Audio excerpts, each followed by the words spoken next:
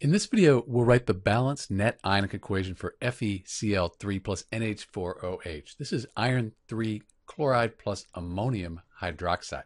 First thing we need to do is balance the molecular equation. I can see right away I have 3 hydroxides here and only 1 here. So I'm going to put a 3 in front of the ammonium hydroxide. Now I have 3 ammoniums here and just 1 here. So I'll put a 3 over here. That gives me 3 ammoniums. Those are balanced. 3 chlorines. That's good. 1 iron, 1 iron. This is the balanced molecular equation. Now we need to write the states. Chlorides are very soluble, so we're going to put an AQ. That's going to dissolve, dissociate into ions. For the ammonium hydroxide, since we have this ammonium there soluble, we're going to write AQ for that. But then we get to the iron 3 hydroxide.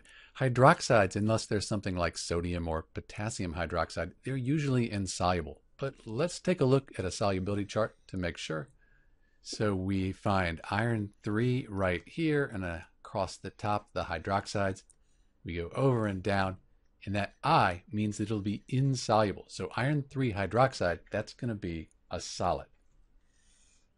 So we'll put a S for solid. So when these two react, this is going to fall to the bottom of the test tube. It'll be a precipitate. Okay.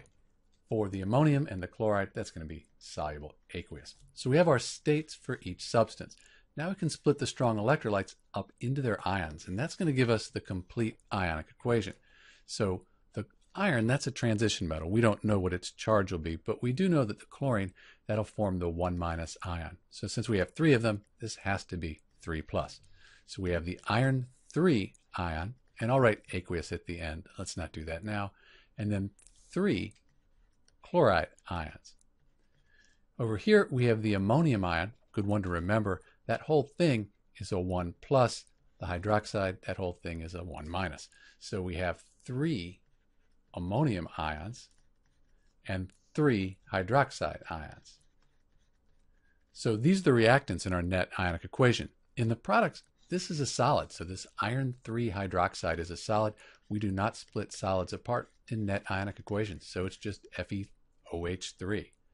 Then we have our ammonium and then the chloride. So we have 3 ammonium ions, just like in the reactants. And then we have 3 chloride ions, like the reactants. So this is the complete ionic equation. Now we can cross out spectator ions. They're on both sides. They haven't changed, so we're not interested in them. Let's see, reactants and products. Here's 3 chloride ions, and in the products, those are gone. We have 3 ammonium ions, and in the products again, so those are gone.